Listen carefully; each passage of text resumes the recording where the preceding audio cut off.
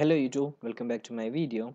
In this video I'm going to show you how you can create a CSV file using Java. The CSV stands for comma separated values. Okay, so I'll say an example when you want to use what will be a real-time example when want to use the CSV file. Suppose you want to transfer some data from your MySQL table into an Oracle database table. So both are different technologies and different ways of tables. Even though they are SQL tables, you might have you may face some technical difficulties on connecting these two or transferring this file.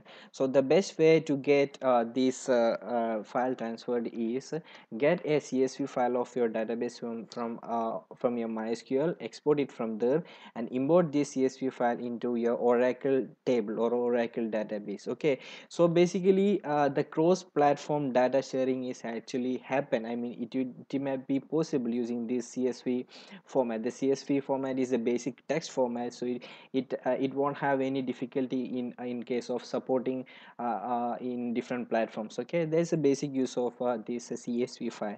So in this video we are going to create that using Java, and I'll show you real-time CSV file also. Okay, so this is a sample CSV file, as you can see. So by default the CSV file can be opened in Excel also. Okay, so if you don't have Excel, you can open that in a simple text format also, you can see.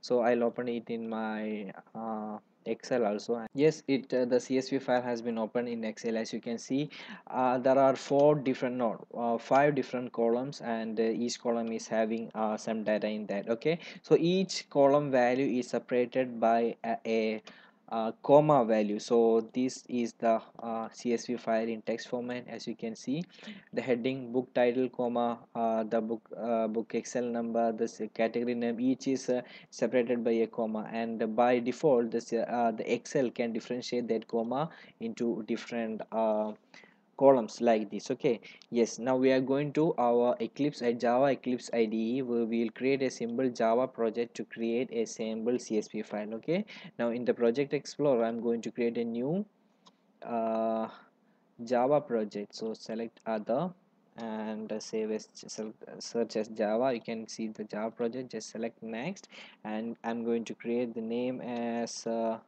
create CSV. Okay, actually this is my Java Eclipse IDE. If you don't have your Eclipse IDE, go to my videos. I have another video how you can get an Eclipse IDE for your Java developers. Okay, so inside this I'm going to create a new package. The package name I'm giving it as com.chilifacts.com, and inside that I'm going to create a class. The class name I'm giving it as same, the create CSV. Okay, CSV. So inside this we can create a main method. So so first you have to create a print writer object. So it's like print writer pw is equal to new print writer, and inside this you have to create a new file. So it will be like new file, and you have to set the path of that file. So the path of that file I am setting as, so path I am setting this same folder. So this is my desktop. I'm copying the path, pasting inside this, and change the single backslash to double backslash like this. Okay, and now there is a chance of throwing exception. Yeah, so we can add a try catch block here. Okay, a try catch block, and copy this inside to the try catch block. And now we have to create a string builder object. Okay, it will be like a string builder, not string buffer, string builder sb equal to new string builder. Okay, and now you can set the values for your CSV file.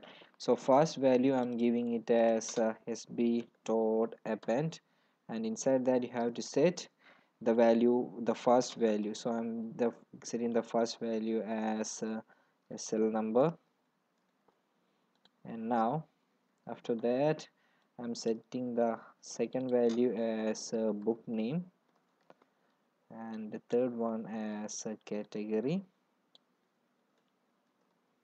Okay, so I'm adding till this one, and I have to go to the next line. So go to the next line is actually done as a backslash n. Okay, now I'm copy pasting these all two times, so there will be two rows for that. So SL number I'm giving it as 1, book name 1, category name 1, and SL number 2, book name as 2, category 2, and it will be the next line again. Okay, now we have to write that the string built into that file. So it is written. We have missed to set the name of the file.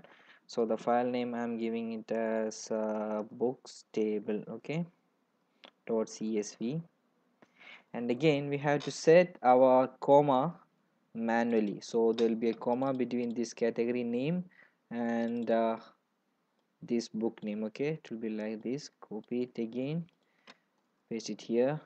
No, not here, no need, here actually. So after the SL number there should be a comma, and after the book name there should be a comma. Okay, so here also again,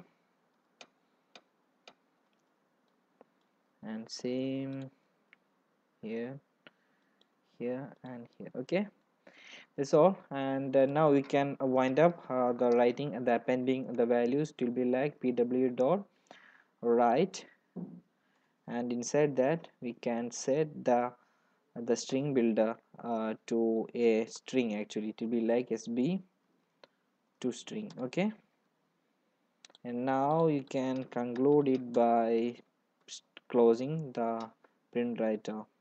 It will be like this. Okay, now check error, it is closed. Okay, now you can, I'm just printing it as successfully finished. Okay, yes, that's all. Okay, there is no need of any external API or something. You can just write a simple Java text simple Java program, that's it. So if I'm just running this one like this as a Java application, it should be getting me the finished message, and the file should have created here. Yes, the file has created. If I'm just opening that in my notepad, we can see. So the next line has not come here. So to that, yeah, instead of a backslash n, just add backslash r also. Okay, so backslash r backslash n will give it in new line like this. Now save it. Now we can close this and just run it again. Now let's see again that in notepad file. Yes, you can see the comma separated value has been created. So if I'm just opening that in my Excel also, you can see it is perfectly coming in different columns and different cells. Okay, so hope you got it. This is how you can create a CSV file using Java. So if you have any doubt in this, please comment below. I'll be helping you. I will in my next video I will show you how we can create a CSV file of a MySQL table using Java and save it externally in your PC. Okay, so please like and subscribe for my videos, and thanks for watching.